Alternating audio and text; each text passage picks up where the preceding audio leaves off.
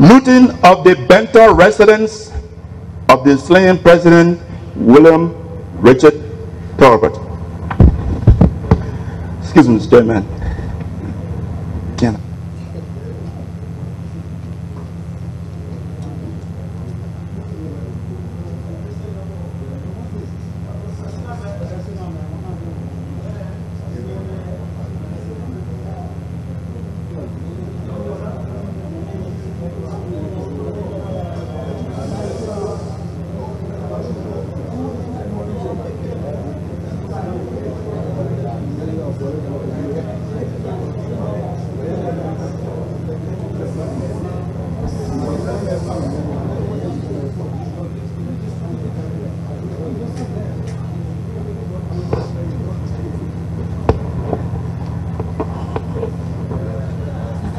In addition to claims that the TRC accusing me of refusal to appear for public hearings, a claim I believe I have sufficiently dispelled. I will briefly dispel two other specific instances where the Truth and Reconciliation Commission of Liberia and its members as an institution have been most irresponsible by publishing innuendos and outright lies about me in the conduct of this important national task. In the TRC publication of June 12, 2008, captioned, George Boley looted Tolbert's house in Bento. Huge amount of cash and valuables taken away. This publication is most appalling to say the least. This was the headline of the TRC website. The single most development of the scheduled TRC hearings in St. Paul, Minnesota, in the United States. This was the testimony of a Kalongo Luo, a Liberian, residing in the state of Minnesota during the TRC hearing in the United States, in the city of St. Paul, Minnesota, arranged by the same Minnesota advocates that in November 2006 declared me guilty of human rights violations in Liberia. Mr. Chairman, fellow commissioners, the listening public, fellow Liberians.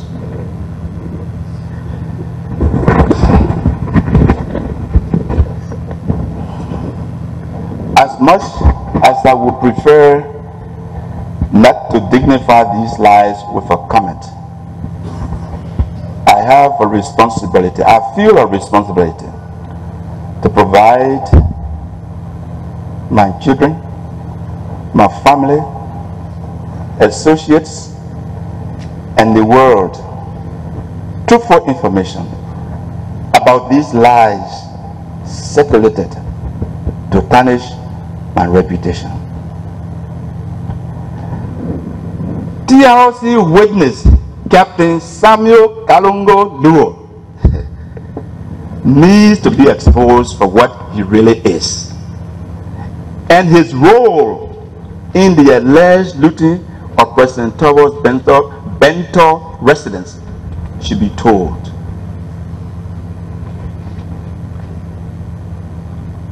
On the morning of April 12, Saturday morning, 1980, following my release from detention at the Patriotic at the Barclay Training Center in Monrovia, BTC, I was brought to the Executive Mansion and assumed the duties of Minister of State. As the PRC was consolidating control, rumors circulated that a counter-coup was being planned in Bento City by troops loyal to the late president. President Tolbert, that is. At the same time, credible sources informed that a Major William Jabo of the Armed Forces of Liberia was also effecting a counter-coup. Based on available information and the credence attached to this information, the pieces of information. Members of the PRC dispatched a team of soldiers to pursue Major William Dabo. Though I am not a professional soldier, I was instructed to proceed to Bento City to check out rumors of counter-coup, to check out the rumors of the counter-coup, supposedly by troops loyal to the late President Talbot. About half a dozen soldiers were ordered to accompany me to Bento. Captain Samuel Kalonko Luo was one of the soldiers ordered by PRC Commanding General Thomas Kuyongba to accompany me to Bento City. Kalonko Luo, before the coup, was an officer in the Armed Forces of Liberia. Since the coup was a non-commissioned officer affair, NCO, Captain Kalonko Luo's lifeline was PRC General Thomas Kuyongba, a fellow tribesman from Nima County. The late David Q. Nimle, also an officer in the AFL at the time of the coup, was designated by PRC Chairman Doe to accompany me to Bento. I suspected Kuyongba and Doe each had a reason for designating a representative each to accompany me to Bento City. Now, I know there's some smart people out there who are wondering why would a non-military person like George Boley be dispatched to Bento, a potential war zone, on the day of the coup? Members of the TRC, Mr. Chairman, I will attempt to offer an explanation never before revealed. I was instructed to proceed to Bento to ensure the safety of two elders of the leadership of Grand Jide County about whom PRC Chairman Doe was concerned, namely Harry F. Nayo, Harry Fabo Nayo, and Major Johnny Galley of the EFL. I knew both gentlemen.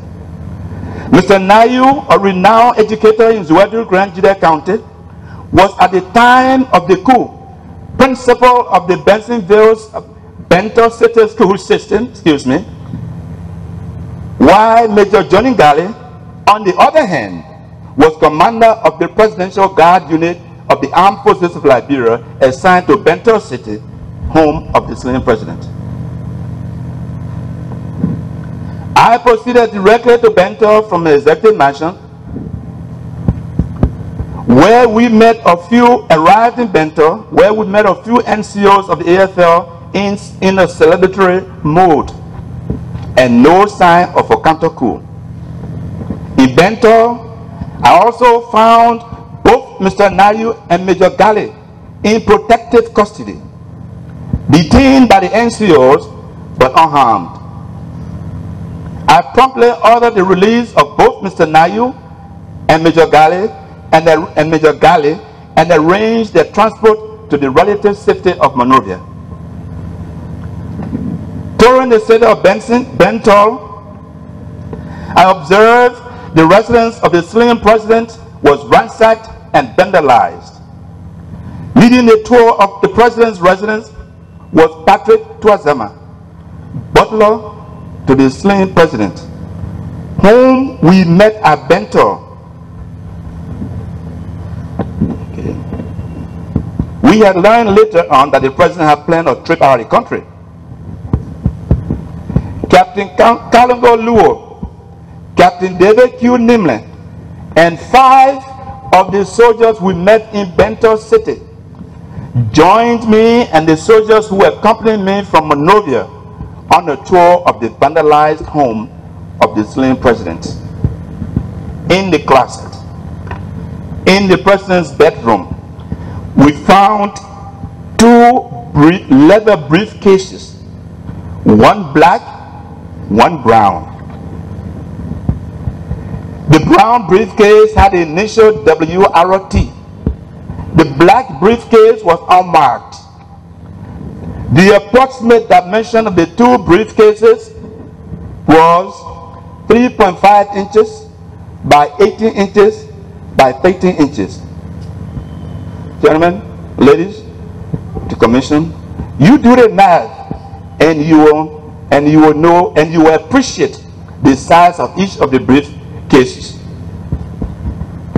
In the presence of Patriotic, David Q. Nimland, and the soldiers who accompanied me from the mansion, executive mansion that is, I instructed Captain Samuel Kalonko Luo, General Kuyongba's designee, on the mission to take the two briefcases and bring them to the car in which he being Samuel Kalonko Luo, and I rode to Bento on Saturday morning, actually mid-afternoon, April 12, 1980.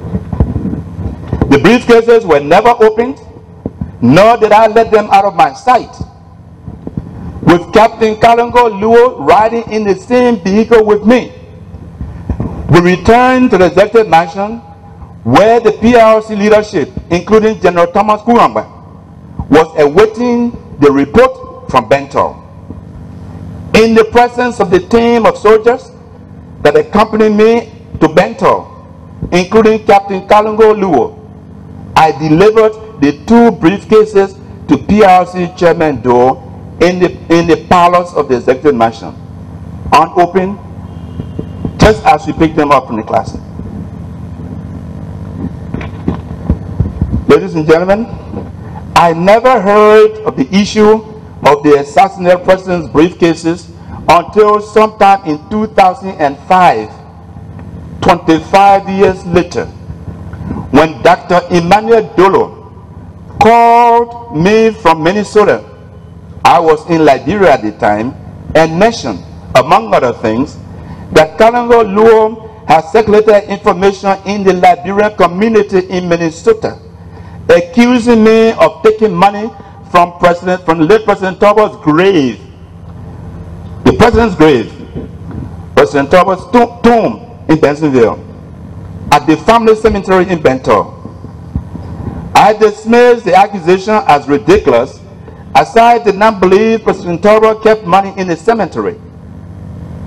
I, however, told Dr. Dolo the accusation was untrue, and told him and proceeded to tell him of the two leather briefcases found in a closet at the slain president's residence. Mr. Dolo, Dr. Emmanuel Dolo is alive and can verify what I'm telling this commission and the general public. By June 2008, Captain Samuel Kalonko Luo's story had changed from taking the money from Topple's grave at the family cemetery in Bensenville. Pardon me, I keep getting this Bento confused. Bento, Bensenville are synonymous. Okay. From taking the money from Mr. Topple's grave to looting Topple's residence in Bento. So between 2005, when the war in Minnesota was that I took the money from the grave, about which Dr. Emmanuel Dolo contacted me. By 2008, June 12, when he conducted this he told your TRC meeting in Minnesota these lies. By 2008, June 12, they had changed from taking the money from Topple's tomb in the cemetery to looting Topple's residence. Captain Samuel, according to the TRC witness Kalonko Luo, I want to retract a little bit, in his June 12, 2008 testimony in St. Paul, Minnesota, according to Luo, PRC Chairman Doe's refusal to disclose the contents of the briefcases retrieved from the residence of the slain president to his colleagues, members of the PRC, was the cause of the conflict between PRC Chairman Doe and members of the PRC. Now, had I looted the late president's residence, should I not have kept the loot? I mean, you loot to keep. Captain Kalonko Luo, 5 other soldiers, and I went to Bento on the orders of the PRC.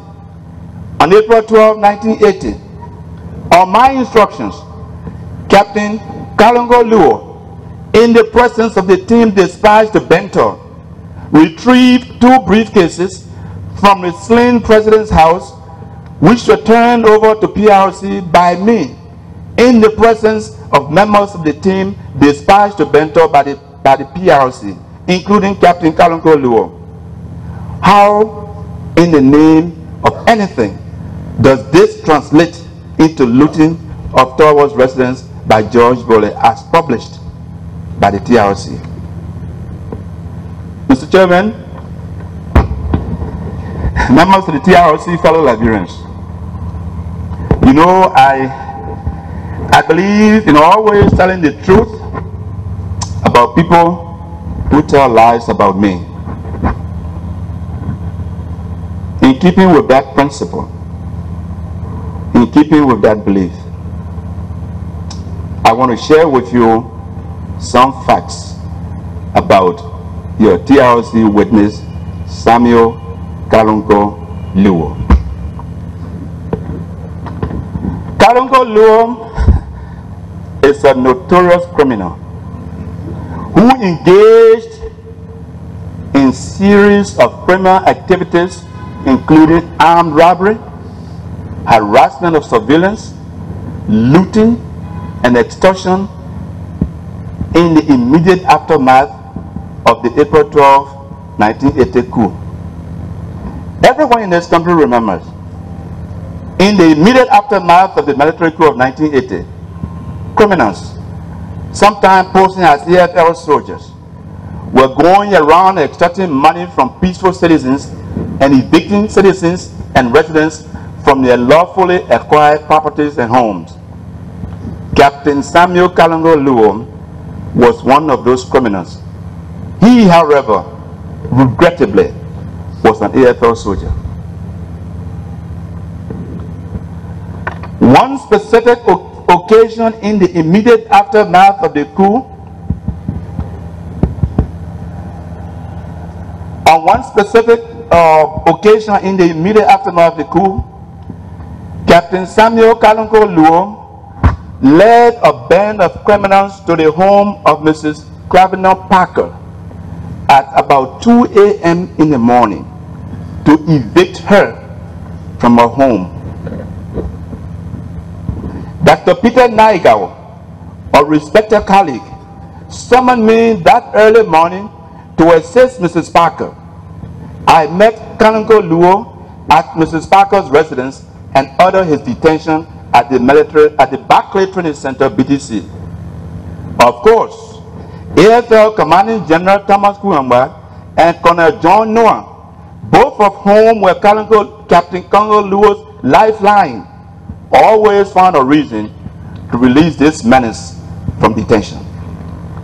Mrs. Cravenel Parker, I understand, might not have known Captain Kalongo Luo, but she and Dr. Niger, I believe, are still alive and can be contacted to verify the testament I make here today.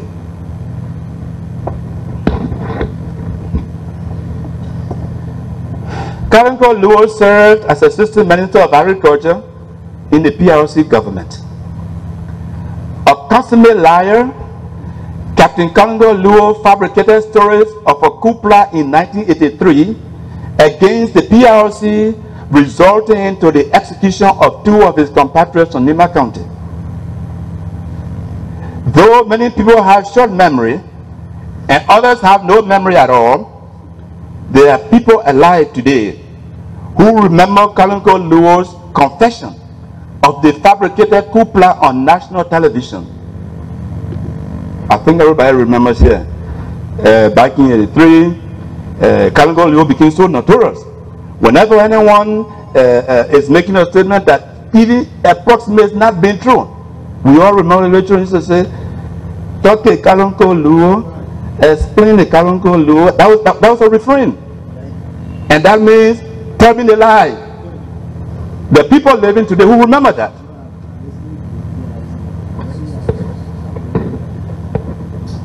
In Liberia, Kalongo Luo's name is synonymous with lies and fabrication.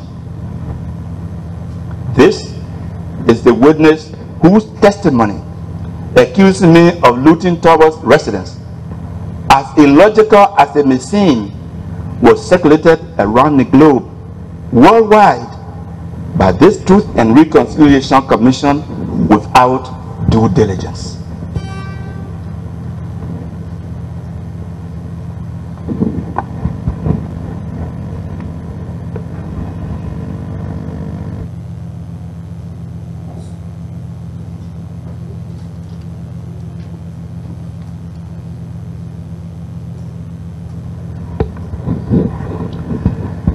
Charles Bayon incident. The death of Charles Bayon is another instance where a member of the TROC provided some misleading information, and all I can say about that members of the TROC is just to correct it right now for the record. You know, sometimes in life there are things you prefer not to talk about. In life there are things you prefer not to bring up to hurt people's feelings. Okay. And those decisions, when made, are taken out of context. So I will explain what I know about the Charles Bayon. In fact, before I do that, not only was it mentioned in the letter to me from Mr. Kwabo, there was a press release issued, perhaps a press conference given by the distinguished member of the council, the commission, Mrs. Pearl Bull, where she allegedly narrated what she thought was her memory of the Charles Bayon incident. Members of the commission, I'd like to set the record straight. Before I do that, let me refresh your memory on what is attributed to Commissioner Bull from the TRC publications. Commissioner Bull also narrated that the Charles Bayon story, according to what she could remember. Bayon did not see President Doe because Bayon did see President Doe because former Foreign Minister Dr. T. Ernest Eastman saw Bayon in handcuffs. Bayon pleaded with Eastman to plead with Doe on his behalf, but Eastman did not do so.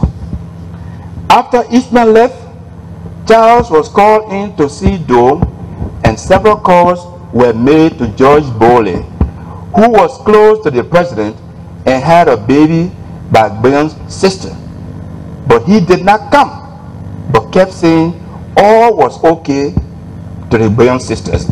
Excuse me. But after Bayon was killed and Boley was asked, he said, and I quote, "The killing of Charles Bayon was part of the revolution." I want Boley to substantiate this if he comes before this TRC, because we have written him. Front page Africa, October 30, 2008. Accessed November 1st, 2008. On reading this, I checked with the front page, with the editor of Front Page, and was told the newspaper stands by its report. Members of the TRC, as I said, I have a responsibility to address this issue. I would like to clear for the record, maybe provide the information that the Honorable Commissioner might not have had when she had this press interview, which also circulated all around the world. Oh yeah, it's true. Charles Bayon's sister has a baby for me. I mean, can you imagine? And I'm saying that his death was part of the revolution. Amen. Even a helpless person, I don't think would have done that. But for the record, let me set the record straight. And what I'm going to try to do is to tell you what I did do about the Charles Bayon incident. When I did it, when I heard about Charles' death and how I heard about it, for the record. On Tuesday, November 12, 1985, after the Kuyomba-led invasion was repelled, I was driving towards Sinker in a red Toyota Jeep. The shooting has subsided in my neighborhood, the ELW area, where the fighting had been intense at the government-owned ELBC radio station in Painesville. Approaching the Congo Town Police Depot, across from the old German embassy in Sinker, I saw sitting on the ground on the sidewalk of Tottenham Boulevard someone whom I recognized as Charles Bayon and another employee of ELBC. The two were being guarded, or the two were guarded by 3 AFL soldiers. As I slowed down, one of the soldiers approached the Jeep and said, pointing at Charles Bayon, "Chief, this man came to the mansion this morning with the rebels. He was taking pictures." So I got down from the Jeep. I descended the Jeep. Taking precaution from possible sniper fire, I asked the young officer, who was a lieutenant, if anyone saw Mr. Charles Bayon with arms. The officer replied, "No, sir. But he came with the rebels. He had a TV camera taking pictures at the mansion."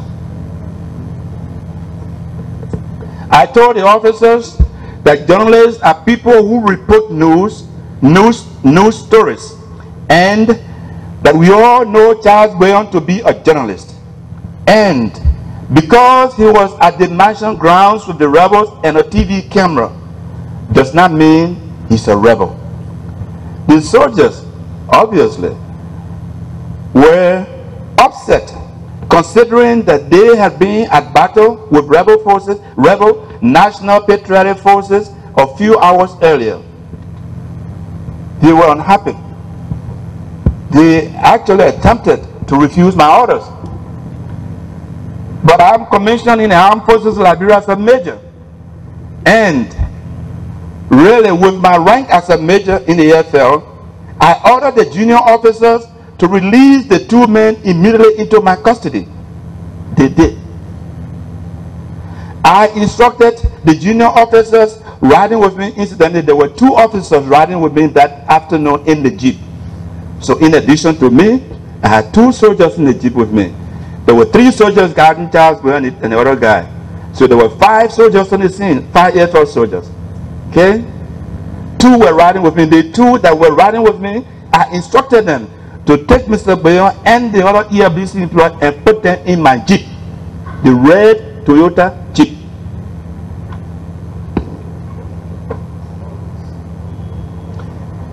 In the wake of the uncertainty in Liberia, in Monrovia, I drove towards central Monrovia and drove both Charles Bayon and the other ELBC employees to their respective homes. I drove Charles Bayon to the home of his parents, Mr. and Mrs. Lawrence Bayon, Omer Lawrence Bayon and Mrs. L.B. Bayon, in Say Town, across the bridge on Bushra Island. This was on Tuesday, November 12, in the heat of the tension in Monrovia, November 12, 1985, the day of the failed Kuyomba coup in Monrovia.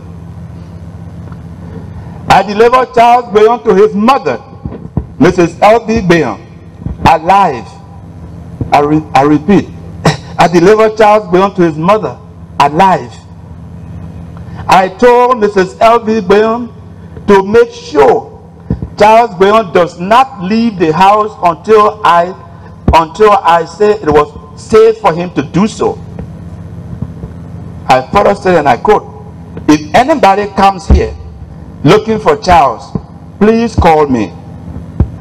I did not take Mr. Bayon to his wife and son where they lived because I was not sure once I left what the 2 soldiers would tell the other soldiers to come looking for him. So I drove him to the home of his mother and his father, where my daughter was, the one the distinguished commissioner referred to as, that's true. I took him to where my own daughter was to make sure that he was protected. I advised Mrs. L.B. Bayam, Charles's mother, make sure, please make sure, Charles does not leave this house until I say so. And my parting words to Charles Bayam himself as I left his mother's house were, and I quote, and really these were my last words to him: do not leave this house until you hear from me. These were my exact words to Charles Bayam as I left his parents' home on Tuesday, November 12, 1985. For several days thereafter, Liberia, especially Monrovia, was tense, while General Thomas Kuyomba and his retreating National Patriotic Forces remained at large. On Friday, November 15, 1985, General Kuyomba was captured and killed. Friday, November 15. On Saturday morning, November 16, 1985, after the capture of General Kuyomba, President Doe, until the capture of General Kuyomba, confined himself to the executive mansion, decided to tour the ELBC radio station and TV station, site of the fiercest battle between government and rebel patriotic forces. Is it clear? From the time the Kuyomba invasion occurred, Doe never left the nation until Saturday morning of November 16. Kuyomba was captured on November 15. That Saturday morning, Doe decided to go to the radio station to see the damage that was done to the facility. I learned later that Saturday afternoon, November 16, 1985, at about 5 p.m. from Charles Bayam's sister, mother of one of my children, that Charles Bayam was arrested earlier in the day at the ELBC radio station during President Doe's tour of the facility and killed.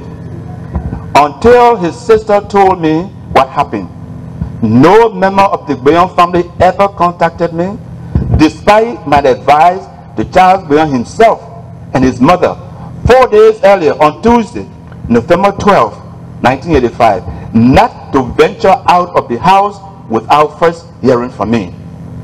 I repeat, from the day I delivered Charles Bayam's living body to his mother, Mrs. L.D. Bayam, at the home of his parents in Saytown, Bushra Island, on Tuesday, November 12, 1985, and strongly cautioned Charles Bayam and his mother and his parents that they should not allow him to leave the house until I said it was safe for him to do so. No one ever contacted me. The first time I ever heard Charles had been in trouble was at 5 p.m. Saturday evening, November 16, 1985.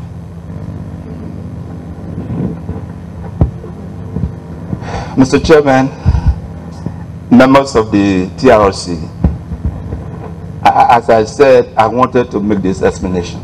It's very important. You know, when there's commission that people consider all around the world, whatever they say, people believe you. I mean, hey man, when you say the type of thing that I believe the commissioner said inadvertently, it needs to be corrected. Because, you know, maybe she was misinformed, you know, rumors circulate, and I think you should be guided, you know, be certain of your facts. I don't want to say this TRC is setting me up, but you know, it just seems that way to me. How could I have said the things attributed to me? But I guess, and I will dismiss that as just misinformation. I've given you my side of the story, and for the record, I will now move on. There's several other instances that I could go, but you know, in the interest of time, and as I said, bear with me. My life is on the line here. This is my last opportunity to let you know, irrespective of what you decide. what the truths are, what the truth is. Because in the end, truth crushed to the ground shall rise. Historical antecedents. I understand and appreciate the need to request Liberians to review the state of the Liberian state with reference to events between 1979 through 2003. The ills and challenges of Liberia are as old as this country. A distressfully ill-conceived nation, Liberia's seemingly incurable illnesses predate 1979. The culture of injustice, dishonesty, ignorance, lies, reckless and deliberate dissemination of unsubstantiated rumors, innuendos, petty gossips, and jealousies are all ills symptomatic of a terminally ill society. A number of persons who have appeared before the TRC, including Liberians and non-Liberians, suggested, based on their knowledge of events in Liberia, that Liberia is terminally ill, perhaps beyond recuperation. Others have suggested a dismantling of the Liberian state, perhaps metaphorically. These observations should be a wake-up call to all in this day and age, for the telling signs of doom have long been posted by both Liberians and non-Liberians. As a child and young man and young adolescent, growing up in rural Liberia, I had the privilege of being raised, taught, and trained by my paternal grandfather, Chief Boley. Grandpa Boley actually had no formal education, but his knowledge of events in this Liberia was remarkable. My grandfather provided me information about events which impacted our family and other families in so profound a manner that as I grew up and learned more about Liberia, I found that the incidents and situations of which my grandfather told me affected not just our family. These events affected the entire country. Incidents and situations we would today describe as historical antecedents of our national ill. Chief Boley, as Grandpa was affectionately called, told me of a brother, my granduncle, traveling in the interior of Maryland County, down the coast they call it in those days, in southeastern Liberia, who was kidnapped and forcibly shipped to Finado, present-day Equatorial Guinea, a Spanish cocoa plantation island off the Atlantic coast. He described with clarity and exactitude the circumstances of the kidnapping of his brother by soldiers of the Liberia Frontier Force, LFF, on the orders of a district commissioner, a DC, a Gola man named Connie Johnson, assigned to Maryland County by President Charles Dumba King.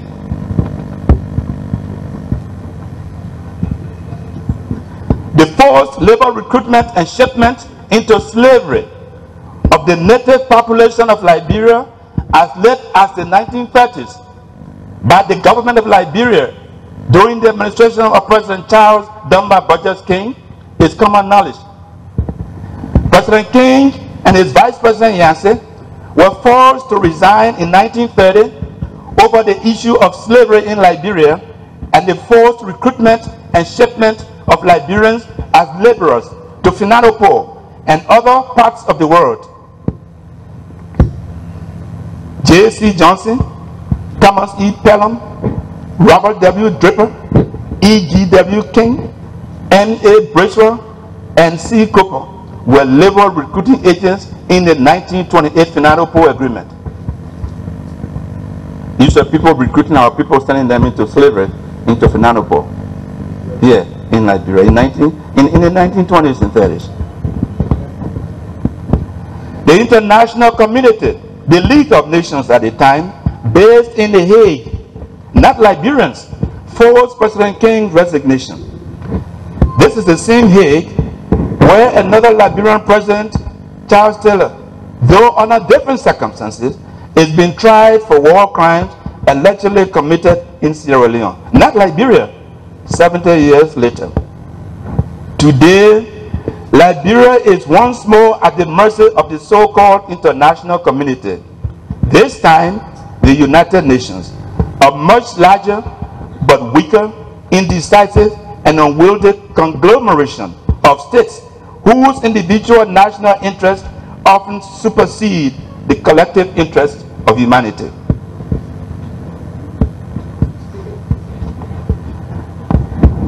District Commissioner Connie Johnson, my grandfather remembered, was a good man who initially told the chiefs and elders of the towns and villages in the interior to refuse the government's demand to send their young people to Funanopo into slavery, into forced labor. Nearly 80 years later, I found my grandfather's version of the kidnapping of his brother at Crowakin, Maryland County, and his description of District Commissioner Connie Johnson's role in the systematic abuse of our people, violation of their civil liberties and humiliation, corroborated by yet another Johnson.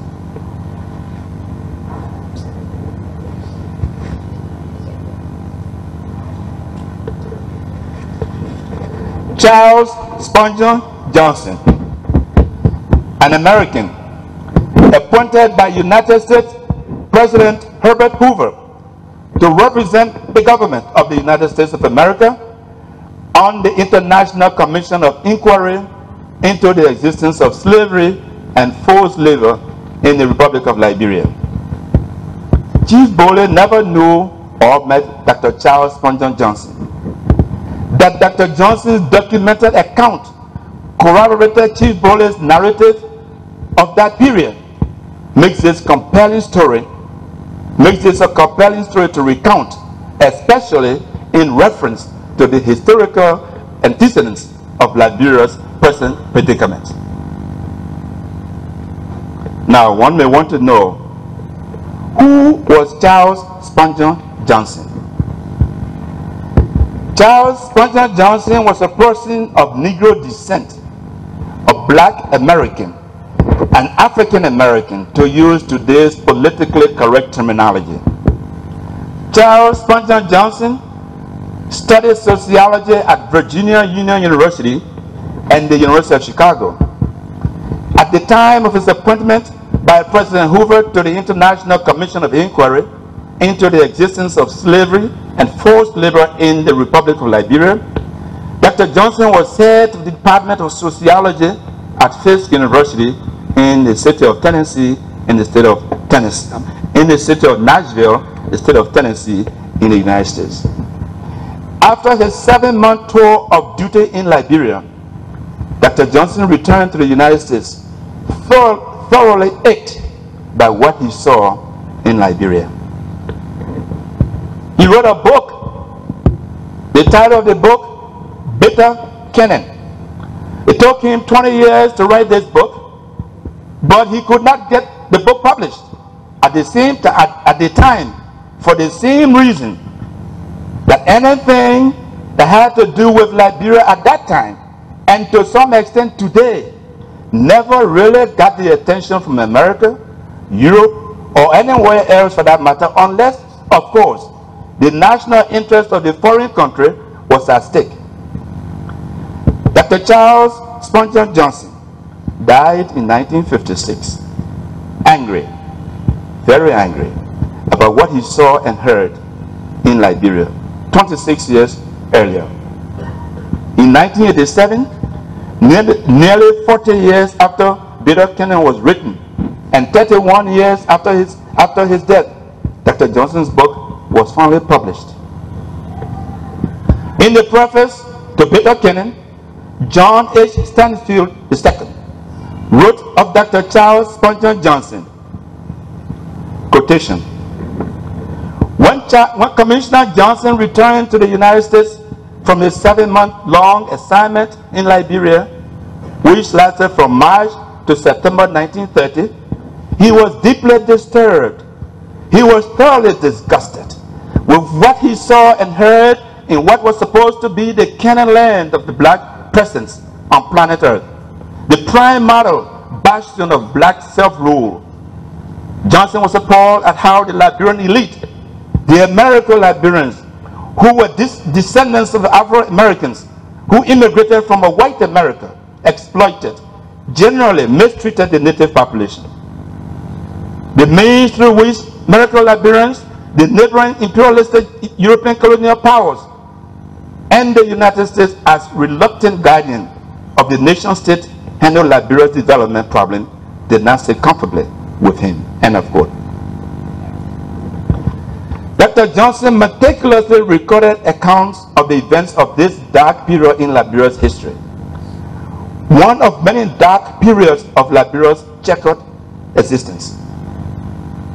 I found in Dr. Johnson's book confirmation of the narrative of my grandfather regarding the predatory raids by soldiers of the Liberia Frontier Force ordered by District Commissioner Connie Johnson for the purpose of capturing men for shipment to Finanopo against their will. My granduncle was a victim of this particular predatory raid and forcibly shipped to Finanopo. Now, members of the commission, when you do genealogy, most of you are academics and scholars, you know the excitement that comes with finding out something, I mean directly, that affects you can be exhilarating. And in that line, I was excited to stumble on particular events that affected directly members of my family. And I suspect many other families, which indeed form the antecedents to our historical situation. Dr. Johnson wrote, "The mysterious orders under which these raids were being conducted in the interior of southern Liberia appeared in the case of Chief Yomi of Korokin and the District Commissioner Connie Johnson. This commissioner, a native Gola, was a Gola man, educated in Monrovia, a young man of frank, open personality, who in his frankness had admitted administrative irregularities. When first placed in the district, Johnson had advised the chief, as my grandfather related, to resist the demands of Vice President Yancey for laborers. Suddenly, however, he reversed his policy, his decision, and became brutal in his efforts to force the chiefs to produce more men for shipment to Finanopo. A demand was made at one point for more men than the local community could afford. And the chief made that known to Commissioner Johnson. Infuriated, the chief ordered the commissioner detained in the guardhouse, in the confinement house, until the required number of men were recruited. On the base, while the chiefs were being detained, the commissioner dispatched the soldiers to the villages on what was called a predatory raid to forcibly recruit any number of men for shipment to Finanopo. This is the conversation that transpired between the chiefs and Commissioner Connie Johnson. Chiefs, is it possible for us to leave our wives and children to go to Finanopo? Finanopo is not a very good place to be. People die there frequently. If you want us to walk on the road or at Firestone, we will go, but not to Finanopo. Commissioner Johnson, but you have to go to Finanopo. You did not give young men, therefore you will go to Finanopo. The chief, let us go and see if we can catch our young men. But Finanopo is a place where men die all the time. We do not want to go. Commissioner Johnson, if you all do not want to go, then the chief of every town must stay until men are found. So the chiefs were returned to the guardhouse, and the younger, or the elder men were sent to recruit men. The women who had been arrested earlier, their leaders were sent to Nyakin to meet the chiefs to explain to them what had happened, what was happening with them. The women informed the old men, since you left us yesterday, they put us all in a small house, and if you want to go to the call of nature, you had to be held by soldiers. So the chief turned to the soldier. Let the woman go. The soldier says, no, the DC's order must be obeyed. So the chief returned to Commissioner Johnson. I go back for men and see how soldiers treat our women. Commissioner Johnson, well, if you don't want to go to Finanopo, you will be treated so. Tell the women to go get their husbands from the bush, or they will go to Finanopo. The woman, all right, we will go if our husbands say so. When the soldiers went into the town to get the woman, all of them ran. One woman who ran fell in the ditch and broke her leg. The next morning, the chief carried to the barracks to Commissioner Canning Johnson 30 men. And this is what the chief said. These boys you want to send to Finanopo, will we get something from them? Commissioner Johnson, it is none of your business, and it is not mine to tell you. They are going for 4 to 6 months. After 6 months, the men were not returned, and the chief returned to Commissioner Johnson. Where are the boys? DC Johnson, I will write Nyanse, and what he says, I will tell you. When confronted by international community of inquiry, District Commissioner Canning Johnson confirmed these exchanges and told the commission he had a change of heart after Vice President Nyanse personally delivered a letter to him from President King. District Commissioner Canning Johnson did not give that letter from President King to the commission. Instead, he gave the commission a letter which Nyanse, Vice President Nyanse, had written him personally. And the letter reads, this letter comes to advise you that I arrived in Kipamas on last week Wednesday, and in leaving Monrovia, the President handed me a letter bearing your address, and of which he asked me to tender you in person and not by proxy. In view of this fact, I shall be pleased to have you come to Harper at an early date and thereby take delivery of same. All of this I've quoted from Johnson's 1987 Bitterken, which is 185 to 186. In addition to these predatory raids for laborers to build public roads, workers for the newly established Firestone rubber plantation, the government, as you know, provided laborers for Firestone when Firestone was founded in 1926, and men to ship into slave labor into Finanopo. Military incursions were ordered by President King into southeastern Liberia, into Putu in the 1920s, remembered as the Putu War, in a bid to extend the authority of the Monrovia-based central government over the inhabitants of the interior. As a direct result of these unprovoked military incursions, my family and many other families were displaced. 2 of my uncles were kidnapped by government soldiers and used as potters. They never returned to Putu.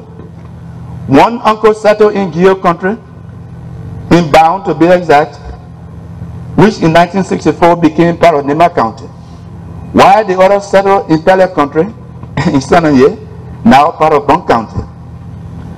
And until his death in November 1974, my grandfather, Chief Boley, never saw his brother who was shipped to Finanopo. Neither did he get to know his 2 sons kidnapped by government troops to perform proto duties. These are historical antecedents of the ills of Liberia. My generation, my father's generation, my children's generation never got to know family members, as I'm sure many other families, kidnapped and ordered on orders of District Commissioner Canning Johnson and forcibly shipped into slave labor into Finanopo. In this revelation, as a matter of fact, it's not about guilt tripping. It is not about seeking sympathy from anyone, nor is it about sidestepping the issues at hand. Indeed, this is the issue at hand. It is this type of conduct that is responsible for the issue at hand. This revelation is about reality check in Liberia. These are things that happened in Liberia that affected real people, some of whom are still around today, people whose offspring are alive and are living with the consequences of the inhumane treatment meted out to their parents and relatives by public officials. This revelation is about the true historical antecedents of our dangerously ill nation. There are many families in Liberia with similar experiences or worse.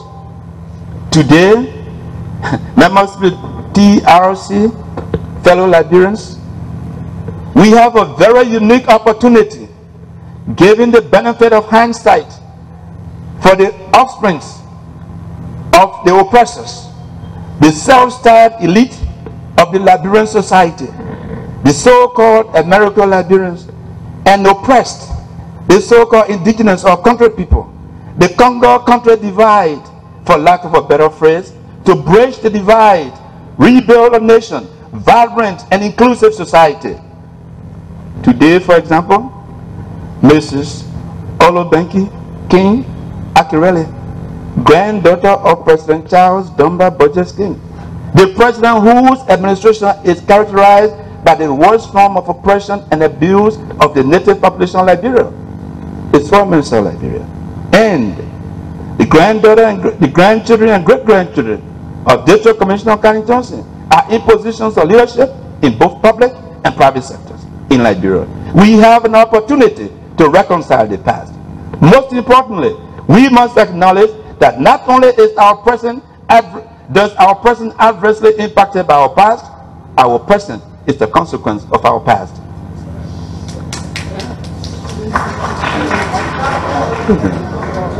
Please.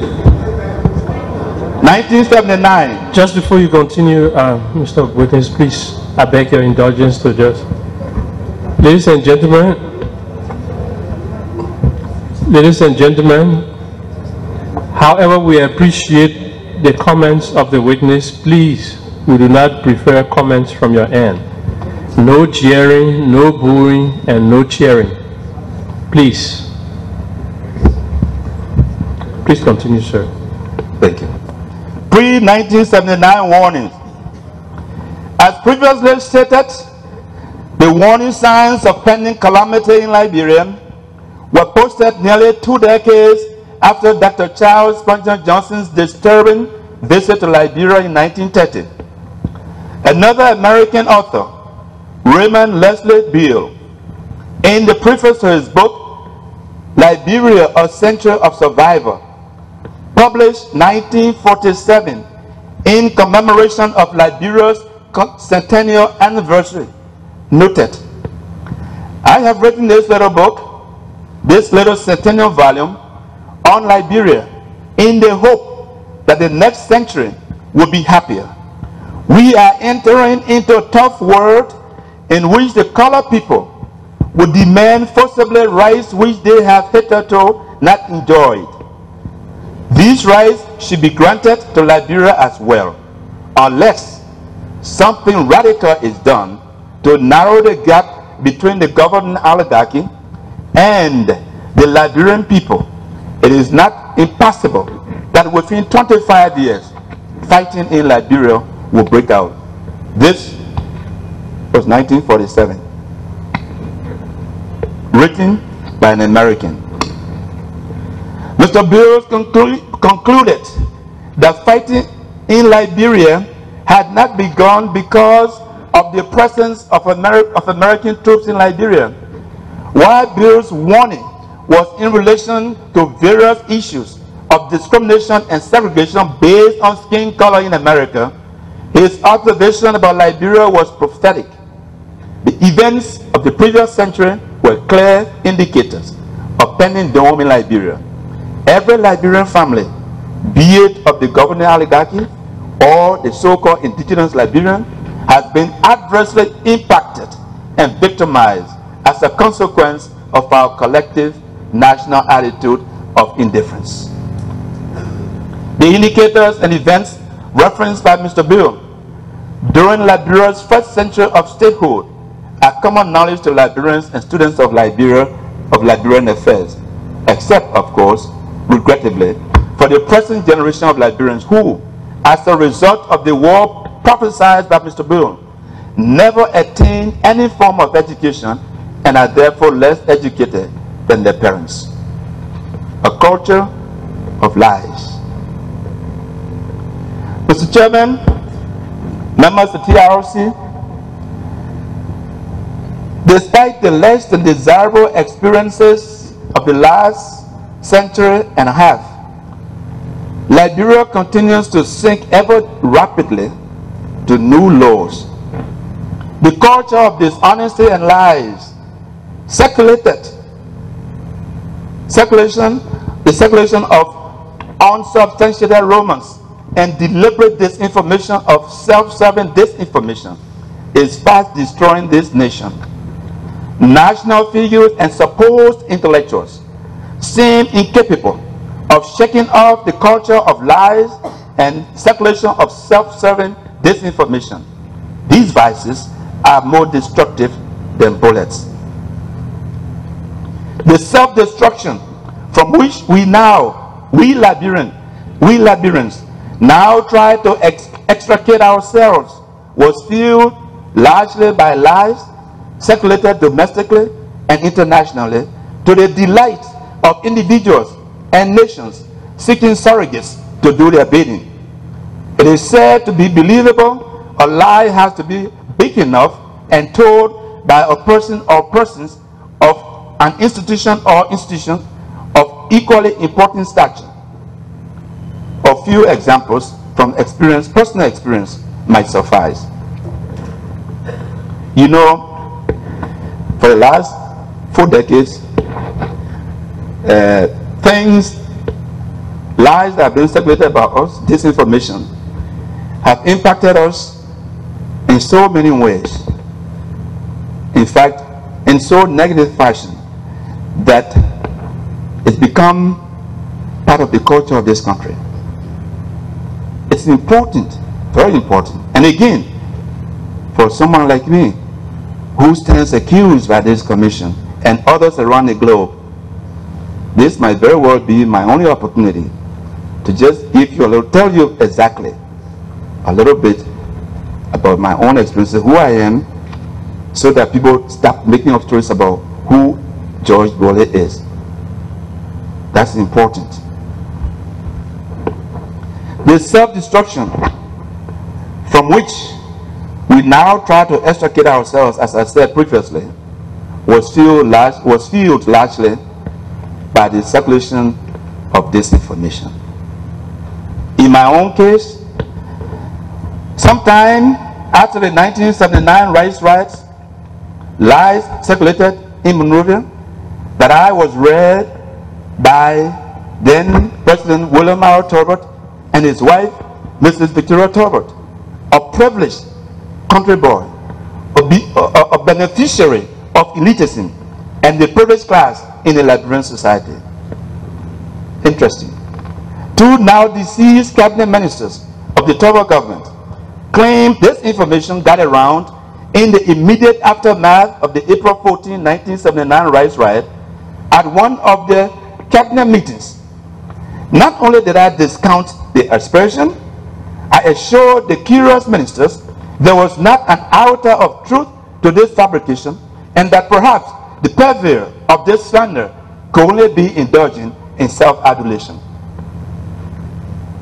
In the wake of the April 12, 1980 coup, this big lie resurfaced, this time with such venom that it not only almost cost my life, but gravely affected, for some time, the conduct and operation of the PRC government in the immediate aftermath of the 1980 military coup d'etat, an example of the destructiveness of negative impact of lies, or of a lie in this case. Almost 3 decades later, to my greatest astonishment, I will read in a book titled, Lifted Up, The Victoria Topple Story, written by Victoria Anna David Topple, in which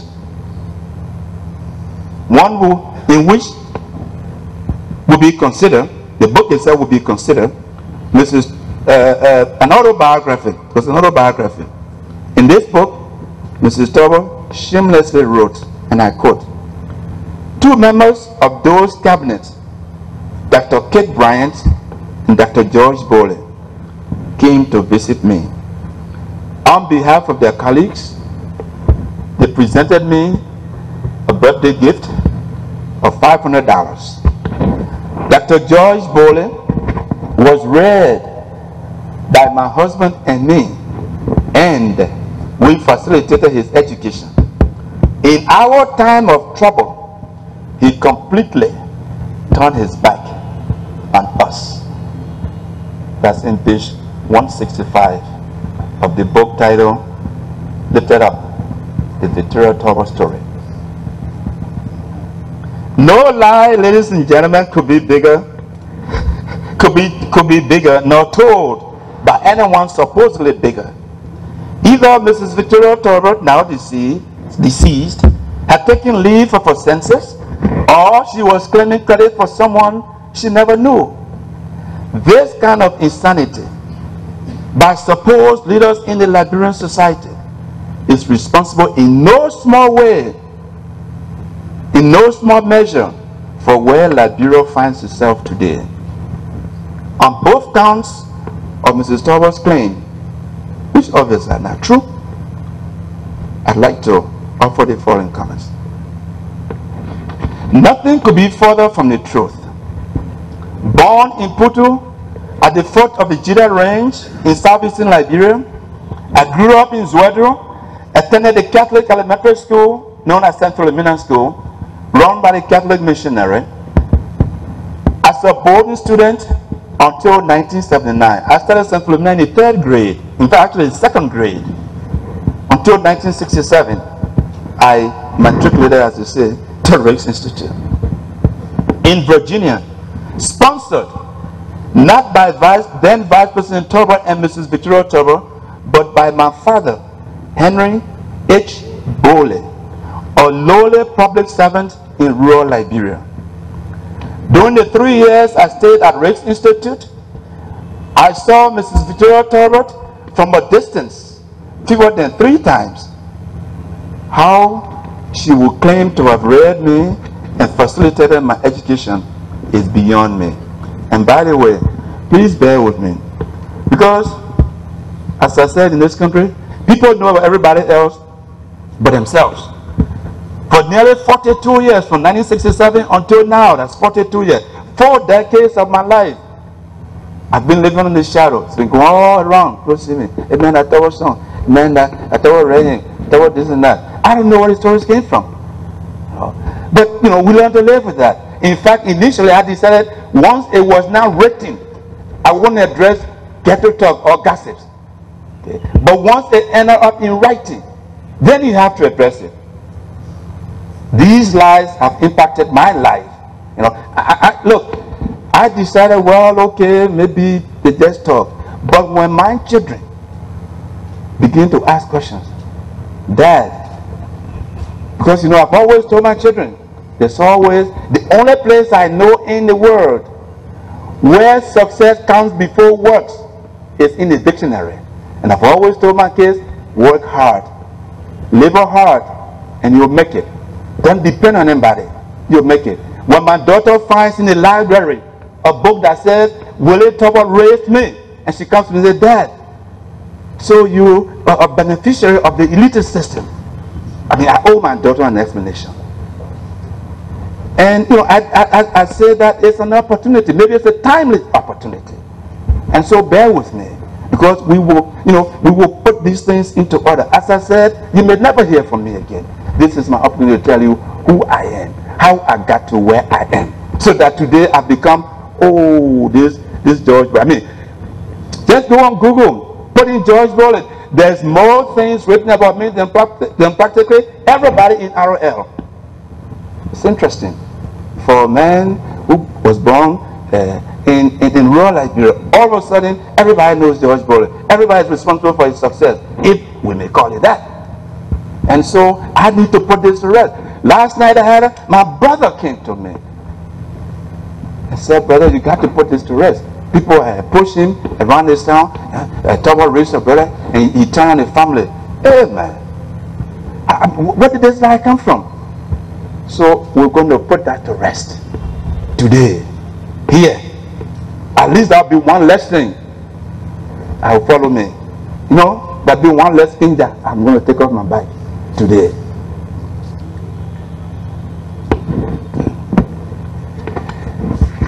Now, about her claim that I turned my back completely on the Topple family in a time of trouble, again, not only is this untrue, this type of attitude is the epitome of ingratitude, the kind of contemptuous, selfish, and disrespectful attitude toward others that led Liberia down this present path. And it's important that these things are said, because this is the type of behavior that got us to where we are today. I can only say for the record, for now, that I did for Mrs. Topple and her family, officially and unofficially, what very few people would have risked at the time to secure her release from further detention after the coup of 1980, to subsequently leave Liberia, supposedly for medical treatment. Mrs. Topple may have read many Liberians and facilitated their education. George Boley certainly, most certainly, was not one of them. I went to Rixon until 1967 in the 10th grade. My father paid my tuition, as I said. I had no idea where even Vice President Topple lived. I only, when he came on campus on Rix, they said VP coming. I said, yeah, who car that 05? That VP inside. Ask everybody in this country. When I used to come from Rix Institute to go to Zwedru for vacation when the school closed, I used to sleep on PHP Beach. The person who accommodated me someplace to stay was a family called Peter Coleman. Dr. Peter Coleman Jr.'s dad was married at the time to the lady now called Fanny Duval, Fanny Mason, Mason's sister.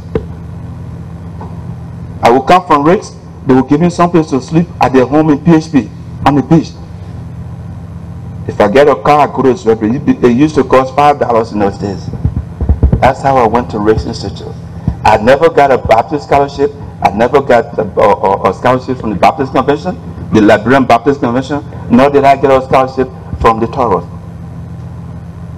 I never once saw Mrs. Topple. I saw, as I said, only 3 times more distance on Rix. They will come, or Mr. Alberto Hope was then chairman of the Baptist Convention. They will come to the Liberian Baptist Women Convention, and you know, we just saw these people from a distance. When I graduated high school, 1969, December 2nd, the first job I had in Liberia was a job of a posting clerk. I took a test to work at the Bengal Liberia. The man called Chuchu Francis Horton is here. Arthur Hickson was then vice president. Romeo Horton is dead now, but ask those people, they're living. I took a test, and my first professional job was a posting clerk, because at Rix Institute we did vocational things in addition to academics. I did bookkeeping. I was hired by the Bengal Library. That was my professional job. I worked at that job. I was paid $75 a month. That's more money than most people made in those days. That was big money. In addition to that, I was a night school teacher. I taught at the school run by Ome Kennedy Wulu. Okay, this minister or Wulu's or dad. He was the principal of the school. Ome John Kennedy Wulu. Richard Nation High School. Really on Imbasa community. I worked there at night as a school teacher. I made extra $25. I made $100 a month. I'm getting money. I saved that money, and by September 8, 1970, okay, I was able to acquire a plane ticket to travel to the United States, where the State University of New York in those days offered what they call foreign student tuition waiver. I benefited from that, and attended the State University of New York, where I did a bachelor's degree in political science. Not supported by the Towers or anyone else. I entered the United States of America with $4.50 in my pocket. I was met at JFK Airport by my sister, who was at the time in New York. I never had a government scholarship. At the State University of New York in Brockport, I worked 3 jobs. I worked for Eastman Kodak Company between the hours of 5 o'clock in the evening to 1 o'clock in the morning as a janitor, working in the dark room. On weekends, I worked as a security guard. At the same time, I'm doing 50 or 18 semester hours, because by the requirement was that to be a full-time student and to be eligible for the tuition waiver as a foreign student, you had to go to school full-time. So I went to school full-time. Worked 3 jobs. By May 18, 1974, when I graduated my undergraduate degree, I almost died from peptic ulcers. But I made it on my own. Not by support of the Towers or anybody else in this country. And so when I tell my children, there's benefit in hard work. Your dad came to this place, walked in the snow, and made it. If I can make it, you can. Then my daughter finds in the library something that Patriotic supported me and she read me. That's criminal. That's unacceptable. And my daughter just freaked out. Got in the car and drove. Dad, what is this? Anyway, and you know, she came and I sat her down and said, look, this is Liberia. This thing's been following me for the last 42 years. So we got to put it to rest. She says that you have to. Then she got upset again when she saw in a book review done by Dr. George Clay.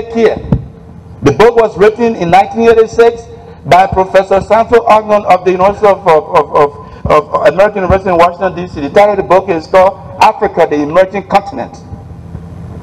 George Clay was one of those asked to do the book review. He also published the garbage. This man is supposed to be an intellectual. This man doesn't know me. Grew up radio probably in Firestone like the rest of mankind. Never even contacted me. He wrote that. Boley became what he is because he was supported by Ito. He was a beneficiary of the elitism in Liberia. That's what they spread around the globe. And that's far from the truth. But these things are lying around in archives. So thank you for the opportunity to really dispel these things. But hopefully, wherever TRC takes us, we live long enough to tell our side is true in writing, so it will end up in the archives too. Yes. You know, I went to graduate school. My brother here, afraid if I say my brother say, oh, that your brother, what are you expecting to say? He went to school the same way. But my boy had 22 children. 22. But we all earned some form of education. Government believe in educating the student. It never sent any student to live with anybody. I remember as a young man, when Liberia used to come to his bedroom, he learned. People would, some people take the children, send them to this person to live with them, to give them an education. Boley was a proud man. He saw what happened to his brothers. They didn't go to school. They were taken away as porters. I just told you that. And dispersed around the country. He chose to go to school. He had a third grade education, but it served him well. I saw what happened. I am the family historian. And so, gentlemen, I took note of that.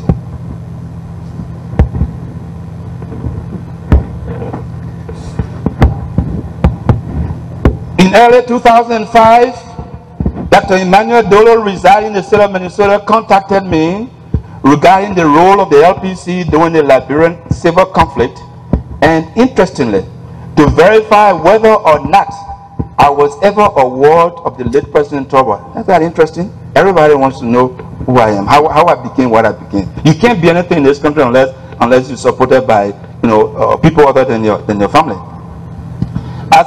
As to interest, what I did, I faxed Dr. Dolo a brief description of the LPC and its role during the Liberian conflict.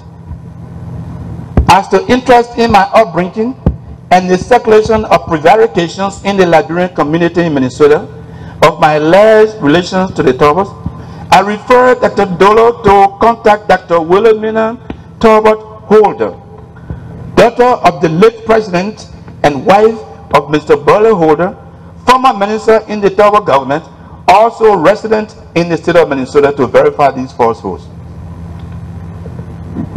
According to Dr. Dolo, when contacted to verify whether George Boley was reared by the Topple family, Dr. Wilhelmina Talbot Holder responded, and I quote, and this is Dolo, he's around. He never lived with us, but I heard my father bought his first pair of shoes. Can you imagine? Mrs. Talbot did not rear me, but Mrs. Talbot bought my first pair of shoes. That's what Dr. Wilhelmina Talbot Holder, I mean, this woman is a physician, well-educated, medical doctor. But her mother had published that they reared me, so they didn't rear me now, but they bought my first pair of shoes.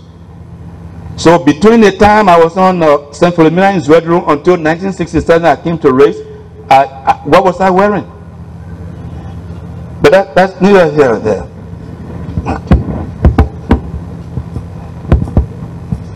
Interestingly, 3 years later, during the TRC hearing in St. Paul, Minnesota, this is 2005 when Wilhelmina Talbot said that Papa bought my first pair of shoes. 2008, June 12, Dr. Talbot Holder appeared before your commission in St. Paul, Minnesota. And this is what she said. Boley and Chair Chipo made several visits to soldiers and security men assigned around our residence during our house arrest. According to TRC press release, Dr. Wilhelmina Talbot Holder continued, during one of those visits, while they were on house arrest after the coup, Mr. Boley said that Talbot sent him to school and provided a scholarship to further his education in the United States, unquote.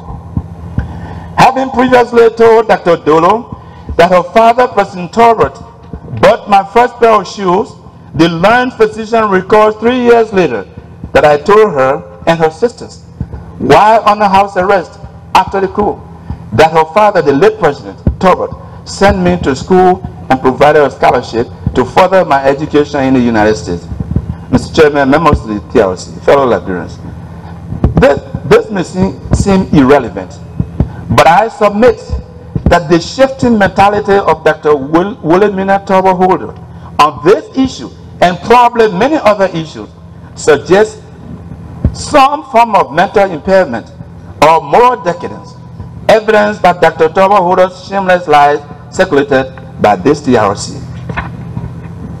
Finally, and let me put the record, I repeat, I never, alone or with former Justice Minister Chechipo, at any time visited the residence of the Talbot daughters while under house arrest after the coup, let alone provide the information attributed to me.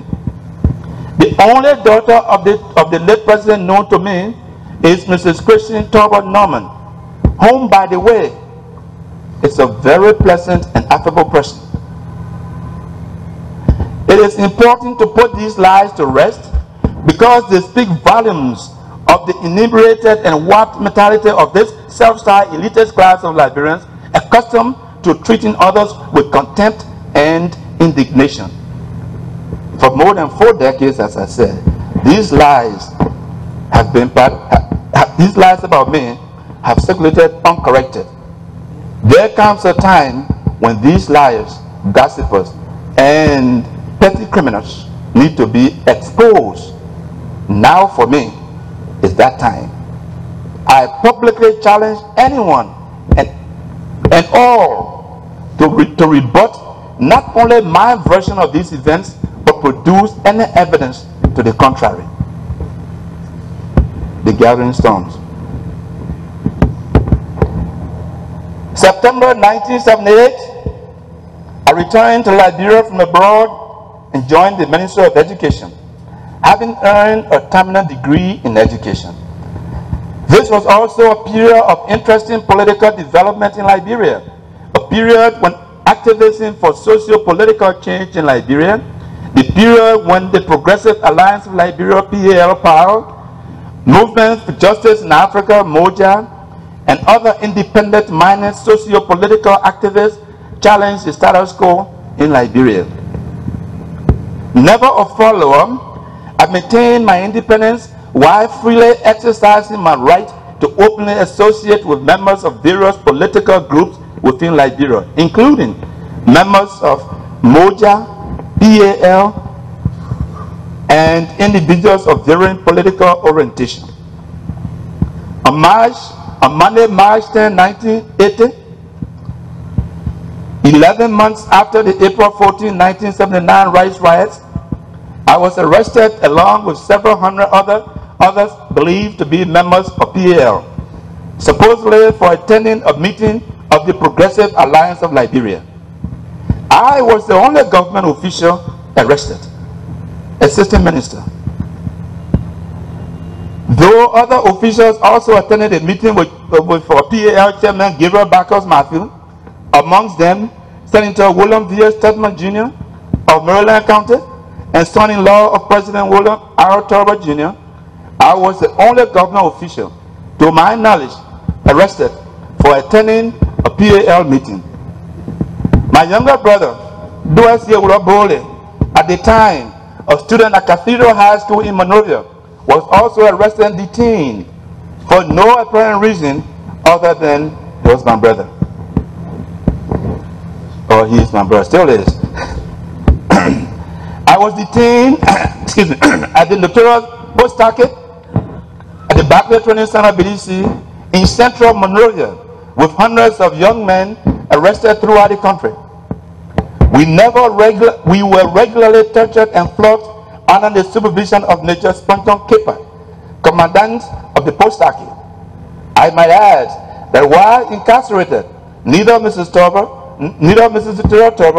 nor any member of the Torber clan paid me a visit while in prison. What a way to treat someone you are read and educated. There were rumors of planned executions of select members of PAL when on April 12, 1980, the governor of President Torber was dethroned. We will later learn by non-commissioned officers, by non-commissioned members of the Armed Forces of Liberia, instituting the government-style People's Redemption Council, PRC. In that government, the PRC that is, I held various portfolios, namely Ministers of State, Post and Telecommunications, and Education. Following general and presidential elections of 1985, I was reappointed Minister of State. The impending thunder. The Vai ethnic group in Liberia has a parable that says, quote, lightning foretells the sound of thunder. From my experience over the years, I was more excuse me, I saw more than a few flashes of lightning suggesting the impending thunder. As a student activist during the family trial in 1968 to the rice riot of 1979. When in 1986, disagreement over national policy direction became irreconcilable between elements of the leadership of the government, example, the leadership of the legislature, not necessarily President Doe and me. I was reappointed Minister of Posts and Telecommunications. I did the honorable thing. I resigned from the government. I was